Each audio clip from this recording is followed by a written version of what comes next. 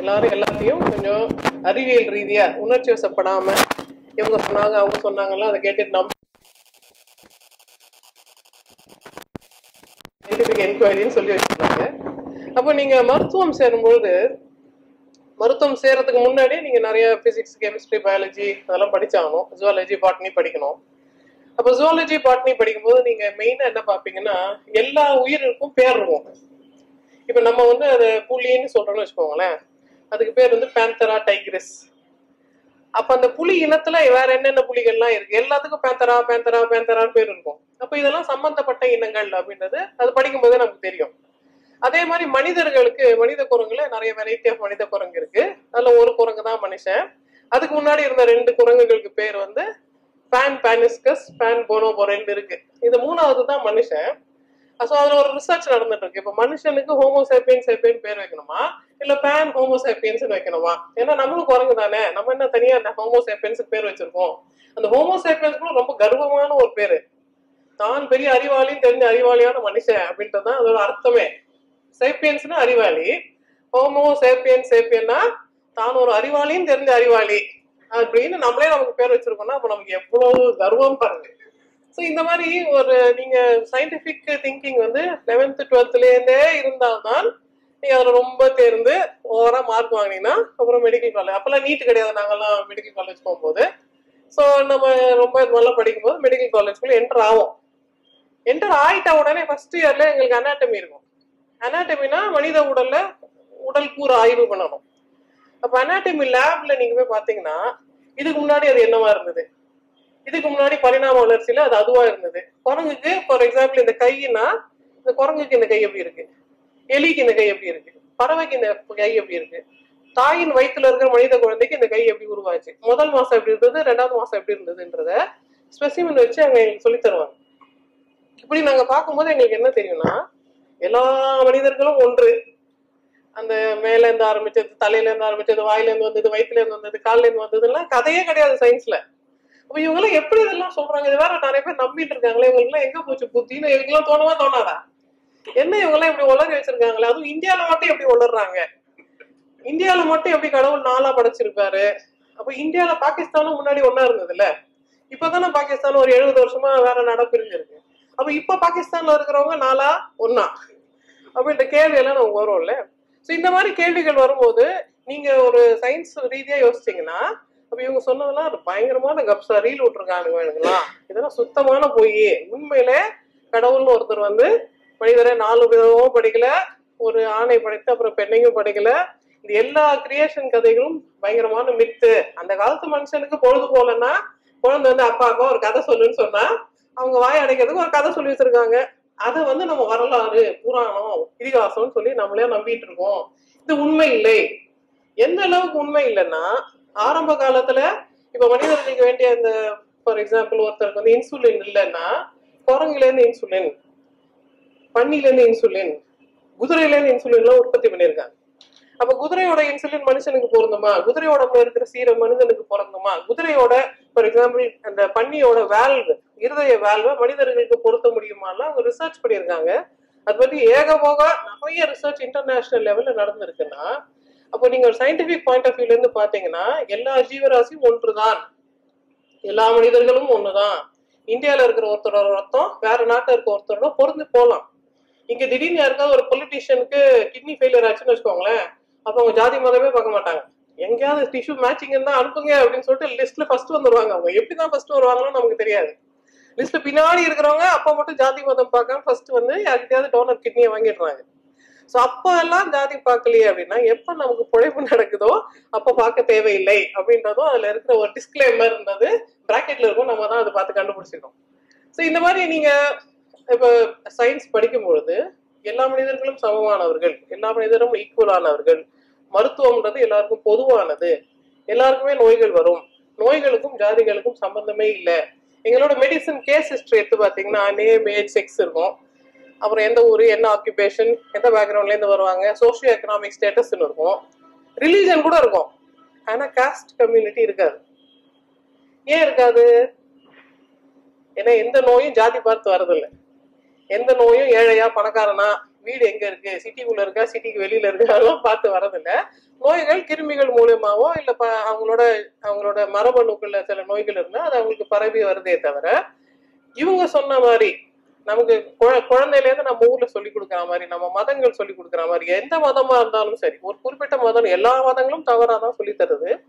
But அதை புனிதப்படுத்துவதனால் இது இப்படிதான் இதுதான் கரெக்ட்னு சொல்றதுனால ஐயோ சாமி குத்தம் ஆயிடும் போது, இல்ல நம்ம தப்பா நினைக்க கூடாது, பெரியவங்க சொன்னா பெருமாள் சொன்ன மாதிரி அப்படியே ஃபாலோ பண்ணிடணும்ன்ற அந்த முட்டாள்தனமான சிந்தனைகளை நம்ம வழி வழியா கடத்திட்டு கொண்டு வந்துகிட்டே இருக்கோம். பட் இது நீங்க மெடிக்கல் காலேஜ் சேர்ந்தீங்கன்னா இல்ல ஒரு ஸ்பிரிட் ஆஃப் சயின்டிபிக் என்கொயரியோட யோசிச்சீங்கன்னா இதெல்லாம் எவ்வளவு அபத்தமானதுன்றது நமக்கு தெரியும். பட் என்ன ஒரு ரொம்ப ஆச்சரியமான விஷயம்னா, நான் படிச்ச அதே மெடிக்கல் காலேஜ்ல என்னோட கிளாஸ்மேட்ஸே ஒரு 180 பேர் இருப்பாங்க. ஒரு கிளாஸ்ல 200 ஸ்டூடெண்ட்ஸ்னா அப்ப அத்தனை ஸ்டூடெண்ட்ஸோட நான் படிச்சிருப்பேன்ல. இப்போ அந்த ஃப்ரெண்ட்ஸோட எல்லாம் நான் ஃபேஸ்புக்ல பேசுறேன், வேற வேற சோசியல் மீடியால எல்லாம் பேசுறேன். அவங்க எல்லாம் சாமி கும்பிடுறாங்க. அவங்க எல்லாம் கடவுள் பத்தி முருகனுக்கு இப்படி ஆகும் அப்படி ஆகும், இதை கொண்டாடணும் அதை கொண்டாடணும், ஜீசஸ் கிரைஸ்ட் வந்துட்டாரு, பிரைஸ் தி லார்ட் வரலாம் அப்படி சொல்லிட்டாருன்னா என் ஃப்ரெண்ட்ஸ் எல்லாம் எழுதுறாங்க. அப்ப நான் யோசிக்கிறேன், இவ்வளவு நாள் இவ்வளவு கஷ்டப்பட்டு உங்களுக்கு ஸ்பிரிட் ஆஃப் சயின்டிபிக் சொல்லி கொடுத்துட்டு, பிளட் குரூப் சொல்லி கொடுத்துட்டு, டிஷ்யூ மேட்சிங் சொல்லி கொடுத்துட்டு இன்னும் இதெல்லாம் பேசிட்டு இருக்கீங்களே, உங்களுக்கு என்ன பிரச்சனை வந்துருச்சு, ஏன் உங்களுக்கு இன்னும் அந்த 100% ஸ்பிரிட் ஆஃப் சயின்டிபிக் என்கொயரி வரலன்னு பார்த்தா, எனக்கும் அவங்களுக்கும் சிலபஸ்ல ஒரு பெரிய டிஃபரன்ஸ் இருக்கு. என்னோட சிலபஸ்ல பெரியார்னு ஒரு மனுஷன் இருந்தார், சிலபஸ்ல பெரியார்னு ஒரு ஆளே இல்ல. அதனால அவங்களுக்கு அந்த 100% distilled spirit of scientific enquiry வர மாட்டேங்குது. அவங்களுக்கு திரும்ப அந்த டிஃபால்ட்டா அந்த ரிலிஜன் என்ன சொல்லி கொடுத்ததோ அதை தான் அவங்க ஃபாலோ பண்ணிட்டு இருக்காங்க. ஸோ இது ஒரு பக்கம் இருக்கு. இன்னொரு பிரச்சனை என்னன்னா, இப்போ ஒரு நீட் மாதிரி ஒரு தேர்வு நடக்குது. எங்க காலத்துல நீட் கிடையாது. எங்க காலத்துல கிராமத்துல இருந்து வந்த பசங்க, தமிழ் மீடியம்ல வந்த பசங்க, ஏழை விவசாயியோட பசங்க, புயவரோட பசங்க, யாரோட பசங்கன்னே எங்களுக்கு தெரியாது, பசங்க எங்களோட படிக்க வருவாங்க, நல்லா படிப்பாங்க. தமிழ் மீடியம்ல இருந்து வந்தா கூட அவங்க கொஞ்சம் முயற்சி பண்ணி இங்கிலீஷ்ல பேச முடியும், இங்கிலீஷ்ல கேஸ் ஷீட் எழுத முடியும். அவங்க கோல்டு மெடல் வாங்கியிருக்காங்க, வேர்ல்ட்ஸ் பெஸ்ட் டாக்டரா சர்ஜனா என்னென்ன ஸ்பெஷலிஸ்டா இருக்க முடியுமோ அப்படிலாம் இருக்கிறாங்க. எங்க காலத்துல அது நடந்தது, அது சாத்தியமா இருந்தது. அதெல்லாம் எங்களுக்கு ரொம்ப சந்தோஷமான விஷயம். நம்ம கிளாஸ்மேட்டு இந்த மாதிரி ஒரு சூழ்நிலையில ஜெயிச்சிருக்கிறாங்கன்னா அது மனிதர்களுக்கு நம்ம கொடுக்குற மிகப்பெரிய ஹோப், ஒரு நம்பிக்கை. ஆனா இப்ப என்ன ஆகுதுன்னா, நிறைய ஸ்டூடெண்ட்ஸ் இப்போ நீட்டுக்கு படிக்கிற ஸ்டூடெண்ட்ஸ் என்னோட கிளைண்ட்ஸ் இருக்கிறாங்க, என்னோட ஃப்ரெண்ட்ஸ் இருக்காங்க, நிறைய விதமான லேயர்ஸ் ஆஃப் த சொசைட்டில இருந்து நாங்க மனிதர்களை மீட் பண்றோம். இப்ப நீட்டுக்கு படிக்கணும்னா இங்கிலீஷ் தெரிஞ்சிருக்கணும், உங்க அப்பா நிறைய சம்பாதிக்கிறவரா இருக்கணும், இல்ல அட்லீஸ்ட் லஞ்சம் வாங்குறவரா இருக்கணும், நிறைய செலவு பண்றதுக்கு அவங்க தயாரா இருக்கணும். அது ஒரு இன்வெஸ்ட்மெண்ட் மாதிரி. இவ்வளவு காசு போட்டு இப்படி படிச்சுட்டு அந்த டிகிரி வாங்கிட்டா அவ்வளோ ரிட்டர்ன் ஒரு இன்வெஸ்ட்மெண்ட் எதிர்பார்க்க மாட்டாங்க. நான் 10 கோடி செலவு பண்ணி இதை நான் செய்திருக்கேன்னா எத்தனை வருஷத்துல 10 கோடி சம்பாதிக்கலாம் அப்படின்னு தான் யோசிப்பாங்க. அப்போ 10 கோடி சம்பாதிக்கிறது தான் என்னோட வாழ்க்கையோட மிகப்பெரிய குறிக்கோள்னு நினைக்கிறவங்க சமுதாயத்தை பத்தி என்ன நினைப்பாங்க, சமுதாயத்துக்கு எந்த மாதிரி டாக்டர்கள் உங்களுக்கு கிடைப்பாங்க. அப்ப நீங்க ஏதோ ஒரு கோத்தகிரி பக்கத்துல வச்சு குக்கிராமத்துல ஒரு மலைவாழ் மக்களுக்கு போய் இலவசமா வைத்தியம் பண்ணுங்கன்னா பண்ணுவாங்களா? இன்னும் முட்டாள்தனமா இருக்கு. அதுக்கு அவனை கஷ்டப்பட்டு தான் படிச்சேன் என்ன நினைச்சிட்டு இருக்கேன் நீ? எனக்கு சிட்டில மெட்ராஸ் சிட்டில முடிஞ்சா ஆழ்வார்பேட்ல மயிலாப்பூர்ல தான் கிளினிக் வைப்பேன், வேற எங்கேயும் கிளினிக்கே வைக்க மாட்டேன்னு சொல்லிட்டாங்கன்னா அப்ப கோத்தகிரி பக்கத்துல அந்த குக்கிராமத்துல இருக்க மக்கள் எங்க போவாங்க? அவங்க எங்கேயுமே போக முடியாது. இந்த சிஸ்டம் நல்லா புரிஞ்சு வச்சுக்கிட்டு இதுக்கு முன்னாடி இருந்த அரசாங்கங்கள் ரொம்ப தூரத்துல குக்கிராமங்கள்ல வேலை செய்யறவங்களுக்கு ஸ்பெஷலா ஒரு கோட்டா, அவங்களுக்கு ஃபார் எக்ஸாம்பிள் அவங்களுக்கு என்ன சார் சொல்லுவாங்க, அதுக்கு அவங்களுக்கு ஒரு ஸ்பெஷல் கோட்டா இருந்தது. கிராமத்துல வேலை செய்தா, ரொம்ப தூரத்துல கிராமத்துல வேலை செய்தா, ஹில்லி ரீஜன்ல வேலை செய்தா, ரொம்ப பேக்வர்ட் ஏரியால வேலை செய்தா அவங்களுக்கு முன்னுரிமை வழங்கப்பட்டது. ஆனா இப்ப என்ன சொல்றாங்கன்னா அதெல்லாம் எதுவுமே கிடையாது. நீங்க எல்லாம் நீட்டுக்கு படிங்க, எம்பிபிஎஸ் சேர்றதுக்கும் ஒரு தடவை நீட் படிக்கணும், எம்பிபிஎஸ் முடிச்ச பிறகு ஒரு தடவை நீட் படிக்கணும், இப்படியே படிச்சு படிச்சு படிச்சு படிச்சு யார் யாருக்கு எங்கெங்க சீட்டு கிடைத்தோ அங்கதான் படிக்கணும். எங்க வேணா இப்ப இந்தியா ஃபுல்லா மாணவர்களுக்கு சேம் கேட்டகரியில தான் நாங்க கொடுப்போம். தமிழ்நாட்டுல எக்ஸ்ட்ரா வேலை செய்தவங்களுக்கு ஸ்பெஷல் கோட்டா கிடையாது. Super specialisation for example MBBS முடிச்சுட்டு எம்எஸ் முடிச்சுட்டு எம்சிஹெச் படிக்கணும்னா அதுக்கெல்லாம் நீங்க கிராமத்துல வேலை செய்த மார்க் கிடையாதுன்னு சொல்லிட்டாங்க. இப்ப எந்த எழுச்சவன் போய் கிராமத்துல வேலை செய்வான்? யூஸ்வலா கிராமத்துல யாரும் வேலை செய்ய மாட்டாங்க. ஒரு டாக்டர் போய் கிராமத்துல வேலை செய்யணும், அவர் மனைவி என்ன சொல்லுவாங்க, இங்கெல்லாம் ஸ்கூலா இருக்குது, என் பசங்க எல்லாம் இங்க இருக்க முடியாது. டாக்டர் எந்த பொண்ணை கல்யாணம் பண்ணிருப்பாருன்னு அதையும் யோசிச்சுக்கோங்க. அவர் ஒரு பணக்கார வீட்டு பொண்ணா 2 கார் போகிற வீட்டுல பொண்ணு கல்யாணம் பண்ணிருப்பாரு. அந்த பொண்ணு என்ன சொல்லுவோம், இந்த கிராமத்துல இருக்கிறதுக்காக எங்க அப்பா என்ன கல்யாணம் பண்ணி கஷ்டப்பட்டு கல்யாணம் பண்ணி கொடுத்தா நான் இந்த கிராமத்துல இருக்க மாட்டேன்னு சொல்லிடுவாங்க. அப்ப கடைசியில இப்ப இருக்கிற அந்த நீட் சிஸ்டம்ன்றது இன்னொரு 10 வருஷத்துல கிராமங்கள்ல வேலை செய்யறதுக்கு டாக்டர்களே இல்லைன்னா, அங்க பிரசவம் பார்க்கறதுக்கு டாக்டர் இல்ல, நர்ஸ் இல்ல, அங்க வயசானவங்களுக்கு ஒரு பாம்பு கடிக்கு இல்ல ஒரு தேர் கடிக்கு ஏதோ ஒரு கடிக்கு கூட வைத்தியம் பண்றதுக்கு டாக்டர் இல்லைன்னா, அப்போ ஜனத்தொகை முழுக்க நமக்கு கிராமங்கள்ல தானே இருக்கிறாங்க, அவங்கள நம்ம புறக்கணிக்க போறோமா? அப்ப இந்த நீட்ன்ற அந்த சிஸ்டமே ரொம்ப ஷார்ட் சைட்டட் ஆனது இல்லையா? இதுக்கெல்லாம் பதில் இருக்குதா? பதில் இல்ல. அப்ப டெஃபினட்டா நீட்ன்ற இந்த சிஸ்டம் நம்ம டெமாலிஷ் பண்ணணும், டெலீட் பண்ணணும். இது தேராது, இது பொருந்தாது, செட் ஆகாது, இது நம்ம சர்வைவலுக்கு ஃபிட்டே கிடையாது, இதை நம்ம தூக்கி தான் ஆகணும். அது தூக்குற வரைக்கும் இருக்கிற பசங்களை நம்ம என்ன பண்றது? இன்னும் டாக்டர் கனவுகளோட தானே குழந்தைகள் இருக்கிறாங்க. டாக்டர்னா வாழ்க்கையில் ஒரு 2 ரெக்கம் உரைச்சிக்கணும்னு அவங்க நினைக்கிறாங்க. உழைக்குதோ இல்லையோ அவங்க கனவு, அவங்களோட இண்டிவிஜுவல் டிசைரை ஃபுல்ஃபில் பண்றதுக்கு நம்ம அவங்களை எம்பவர் பண்ணணும்ன்றதுனால இந்த நீட் தேர்வுக்கு ப்ரிப்பேர் பண்ற குழந்தைகளுக்கு இலவசமா சேவைகள் செய்யறது, படிப்பு ரீதியான அவங்களுக்கு வேண்டிய கொஸ்டினர் கொடுக்கறது, கொஸ்டின் பேங்க் கொடுக்கறது, ட்ரைனிங் கொடுக்கறது, இதற்காக தான் இந்த மையம் ஆரம்பிக்கப்பட்டிருக்கு. இது ஆன்லைன் ஆக்சஸ் இருக்குன்றதுனால எந்த ஊர்ல இருக்கிற குழந்தையும் இது ஈஸியா ஆக்சஸ் பண்ணிக்கலாம். இப்ப எல்லா குழந்தைகளுக்கும் லேப்டாப் இருக்கு, அவங்களால இன்டர்நெட் அவ்வளவு ஒன்றும் செலவு ஆகாதுன்றதுனால சுலபமா அவங்களால ஆக்சஸ் பண்ணி அவங்களுக்கு வேண்டிய இன்ஃபர்மேஷனை கேதர் பண்ணிக்க முடியும். ஸோ இந்த மாதிரி ஒரு நிகழ்ச்சிக்கு என்ன கூப்பிட்டு நான் ரொம்ப ரொம்ப ஈகரா, ஒண்ணு எனக்கு போனஸ் என்னன்னா ப்ரொஃபசர் சுப்பவீர பாண்டியனை நான் மீட் பண்ண போறேன், அது எனக்கு ஒரு போனஸ். ரெண்டாவது இது எங்களுக்கு சோசியல் கமிட்மெண்ட். இப்ப குழந்தைங்களுக்கு இதை நாங்க கொடுக்கறதுன்றது நிறைய பேர் நினைக்கிறாங்க இந்த மாதிரி நிகழ்ச்சியில எல்லாம் இந்த டாக்டருங்க எல்லாம் ஏன் வந்து கலந்துக்கிறாங்க, இவங்களுக்கு அதுக்கு என்ன சம்பந்தம் அப்படின்னு யோசிக்கிறாங்க. இப்ப நான் நினைக்கிறது என்னன்னா, உங்களுக்கு ஞாபகமே இல்லையா, டாக்டர் நட்டேசன்றவரும் ஒரு டாக்டர் தான், டாக்டர் நாயர்ன்றவங்க ஒரு டாக்டர் தான், டாக்டர் முத்துலட்சுமி ரெட்டின்றவங்க ஒரு டாக்டர் தான். 100 வருஷத்துக்கு முன்னாடியே டாக்டர்ஸ் வந்து சோசியல் இஷ்யூஸ்ல கலந்து இருக்கிறாங்க. அவங்கதான் முதல்ல ஜஸ்டிஸ் பார்ட்டினே ஒண்ணு உருவாக்கி இருக்காங்க.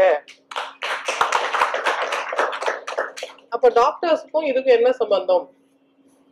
டாக்டர்களுக்கு ஏன் இதை பத்தி ரொம்ப பெருசா அவங்களுக்கு தோணுது அப்படின்னா, எங்களோட கிளினிக்ல வந்து எல்லா வகையான நோய்கள் உண்ட பேஷண்ட்ஸையும் நாங்க பாக்குறோம், எல்லா தரமான பேஷண்ட்ஸையும் நாங்க பாக்குறோம். அவங்க ஜாதி என்ன நாங்க கேட்க மாட்டோம், ஆனா அவங்களே சொல்லுவாங்க. ஏன்னா அதுல பிரச்சனை இருக்கு. அந்த ஜாதியை பத்தி ஏன் பேச்சு வருது, அதெல்லாம் ஒரு கன்சல்டேஷன்ல வந்து சொல்ல வேண்டிய விஷயமா? அதுவும் ஒரு சைக்காட்ரிஸ்ட் கிட்ட வந்து ஜாதியை பத்தி ஏன் பேசணும் அப்படின்னா, இந்த ஜாதி ரீதியான பிரச்சனைகள் அன்றாடம் நாங்க கிளினிக்ல பாக்குறோம். எல்லா விதத்திலையும் சிறந்த பண்புகள் கொண்ட ஒரு பெண் இருப்பா, அந்த பொண்ணுக்கு ஒரு பையன் ப்ரொபோஸ் கூட பண்ணிருப்பான். ஆனா அந்த பொண்ணு சொல்லுவான், அந்த ப்ரொபோசலை நான் எப்படி அக்செப்ட் பண்ணிக்கிறது, அப்புறம் அவன் வீட்டுக்கு வருவான், என் ஜாதி என்னன்னு அவனுக்கு தெரியும், அப்புறம் என்ன மட்டும் கட்டிட்டானா இப்போதான் அவனுக்கு என் மேல மரியாதை இருக்கு, அது அப்படியே இருந்துட்டோம், அதனால அந்த ப்ரொபோசலை நான் அக்செப்ட் பண்ணிக்கல, அவன் வீட்டுக்கு வர வேண்டாம், என் ஜாதி என்னன்னு அவன் தெரிஞ்சுக்க வேண்டாம்னு சொல்றது, அது ஒரு சமூக நீதியா? அது ஒரு நியாயமா? இது அடுக்குமா? இதை ஏத்துக்க முடியுமா? இது எவ்வளவு பெரிய மக்கள் விரோதமான ஒரு போக்கு. இவ்வளவு வெல் குவாலிஃபைட் கேர்ள் அவ அமெரிக்கால பிறந்திருந்தா, ஆஸ்திரேலியால பிறந்திருந்தா, பரவாயில்ல எங்க வீட்டுக்கு நீங்க வாங்க, நம்ம பேசலாம், எங்க அப்பா அம்மாவை நீங்க மீட் பண்ணுங்க நான் தைரியமா சொல்லியிருப்பாள்ல. அவ இந்தியாவில பிறந்தது அவ தப்பா? அவ தப்பு இல்லைல்ல. இங்க பிறந்ததுனால அவளுக்கு இந்த மாதிரி ஒரு இழுக்கு ஏற்படணும்னா, இந்த இழுக்க நீக்கிறது யாரோட கடமை? இப்படி எல்லாம் இழுக்கு இருக்கு, இதெல்லாம் ரொம்ப அசிங்கம். மத்த மிருகங்கள் இப்பெல்லாம் ஜாதி பாக்குறது இல்ல, மத்த நாடுகள்ல இப்பெல்லாம் ஜாதி பாக்குறது, நம்ம ஊர்லதான் ரொம்ப கேவலமா நடந்துக்கணும்ன்றது எங்க கண் முன்னாடியே நடக்கும்போது இந்த சோசியல் அவேர்னஸ்க்கு கொண்டு வர்றது எங்க கடமை தானே, அதை தானே நாங்க செய்யறோம். இன்னொரு விஷயம், இப்ப இந்தியாவில நான் ஏற்கனவே பல நிகழ்ச்சிகளை சொன்ன மாதிரி எல்லா நாட்டிலயும் புரட்சி நடந்தது. பிரெஞ்சு புரட்சி நடந்தது, ரஷ்யன் புரட்சி நடந்தது. இந்தியாவில மட்டும் ஏன்பா புரட்சியே நடக்கல? நாங்க அதெல்லாம் யோசிச்சோம். நாங்க 10th ஸ்டாண்டர்ட் 12th ஸ்டாண்டர்ட் படிக்கும் போது நாங்க யோசிச்சோம், இந்தியர்களுக்கு மானரோஷமே கிடையாதா, என்ன பண்ணாலும் கம்முன்னு இருக்காங்களே, இவங்க புரட்சியே பண்ணல அப்படின்னு நாங்க யங்ஸ்டர்ஸா இருக்கும் போது, புரட்சி வேகம் இருக்கும்போது நாங்களாம் யோசிச்சோம். அப்ப எங்களுக்கு தெரியாது இவங்க எல்லாம் பிரிஞ்சுதான் இருந்தாங்க, இவங்க ஜாதி பேர் சொல்லி பிரிஞ்சு இருந்தாங்க, ஒரே தமிழ் இனம்னு அவங்க நினைச்சதே கிடையாது. நீ வேற நான் வேற, நீ வேற நான் வேற, அதுல 2 அப்படி பிரிக்கிறது, அதுல 4 அப்படி பிரிக்கிறது, அதுல சின்னதா 2 அப்படி பிரிக்கிறதுன்னு சொல்லிட்டு பிரிஞ்சு பிரிஞ்சு பிரிஞ்சு வாழ்ந்தா அது எப்படி யுனைட்டடா இருக்க முடியும்? சின்ன குழந்தைங்களுக்கே தெரியும், United we stand, divided we fall. இது கூட தெரியாம இவங்க இத்தனை வருஷமா வந்திருக்கிறாங்க. இல்ல தமிழ் பெருமை எல்லாம் வர பேசுவாங்க பாருங்க, அதை விட எங்க மூதாதையர்கள் முட்டாள் இல்லைன்னு சொல்லுவாங்க பாருங்க. அதை பார்த்து எங்களுக்கு ஜோக் மாதிரி இருக்கும், டேய் முட்டாள் உனக்கு அது கூட இன்னும் தெரியலையா அப்படின்னு இருக்கும். பட் ஏன் நம்ம முட்டாள்தனத்தை நம்ம ஒத்துக்கவே இல்லை? நமக்கு ஏதோ சைக்கலாஜிக்கல் பேரியர் இருக்கு. அது என்ன அப்படின்னா, முதல் பேரியர் என்னன்னா டினையல்னு நாங்க சொல்லுவோம். இப்ப யாருக்கோ ஒரு பிளட் டெஸ்ட் பண்றோம், ஒரு கிருமி இருக்கிறதா பிளட் ரிப்போர்ட் வந்துருச்சுன்னா, அப்படியே கிருமி இருக்கு, அதுக்கு எதிர் மருந்து என்ன, ஆன்டிபயோட்டிக் என்ன போட்டா சரியாயிடும் அப்படின்னு தானே யோசிக்கணும். சில பேர் சொல்லுவாங்க, எனக்கு அப்படி இருக்க வாய்ப்பே இல்லை, நீங்க இன்னும் டெஸ்ட் எடுத்து பாருங்க, அதெல்லாம் கரெக்டா தான் இருக்கும். ஏன் பிளட்ல அப்படி இருக்க வாய்ப்பே இல்லைன்னு சொல்லுவாங்கல்ல. அதை தான் நாங்கள் டினையல்னு சொல்லுவோம். டினையல்னா முன்னாடி ஒரு ப்ராப்ளம் இருக்கு, ஆனா ப்ராப்ளமே இல்லை, எல்லாம் கரெக்டா தான் இருக்குன்னு சொல்றது, அது ஒரு சைக்கலாஜிக்கல் ப்ராப்ளம். அதுக்கு பேர் தான் டினையல்னு சொல்லுவோம்.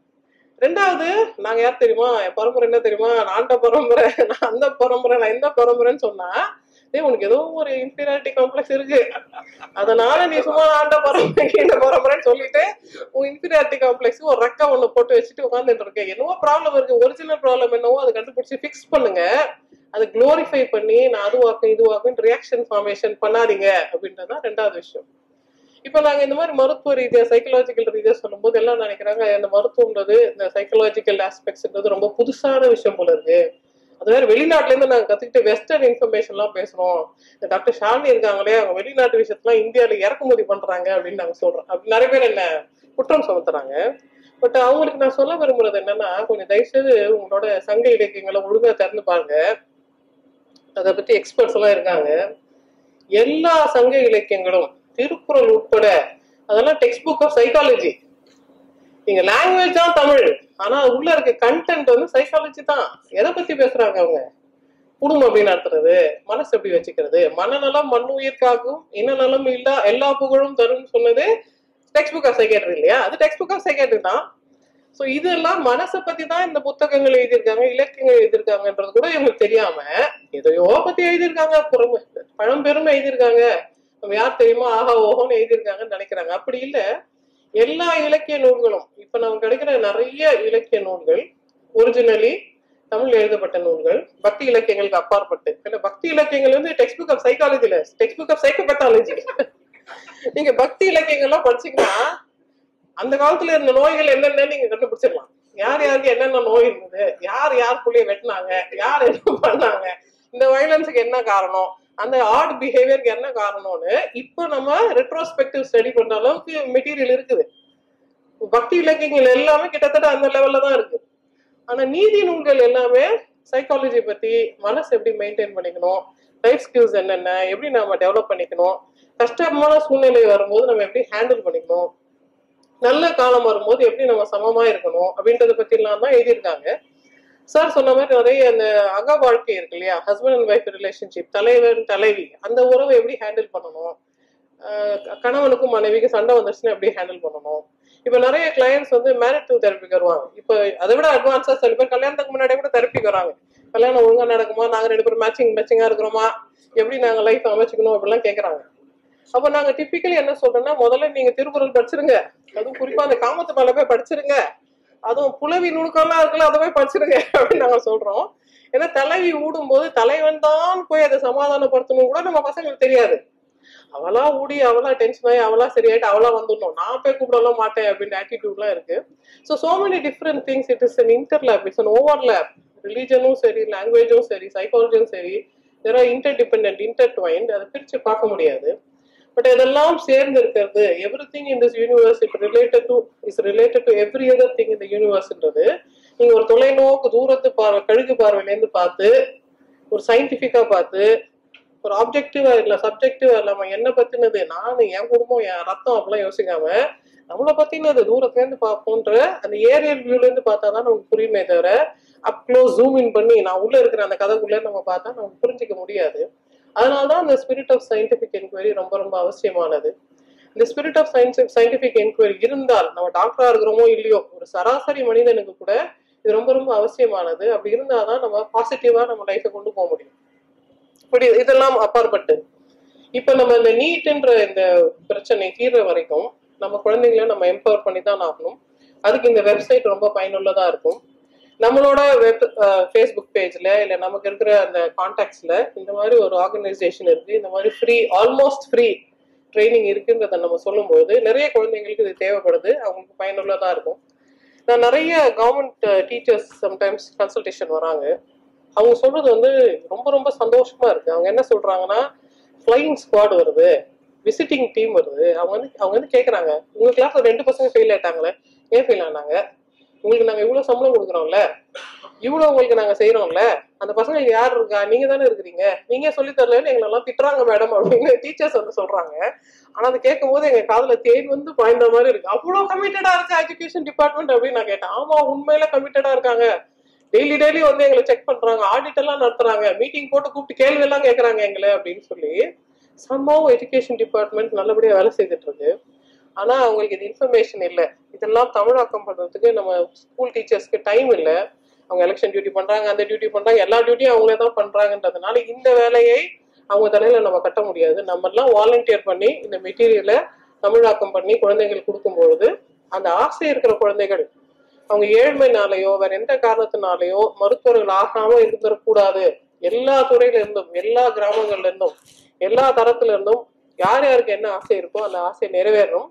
மருத்துவர் ஆகணும்னு ஆசை இருந்தா கண்டிப்பா அந்த ஆசை இந்த குழந்தைங்களுக்கு நிறைவேற்றணும். அதற்கு இதை நம்ம முக்கியமான சேவையா நினைச்சு நம்ம எல்லாரும் ஆதரிக்கணும்னு தெரிஞ்சு வச்சுக்கிறேன். நன்றி, வணக்கம்.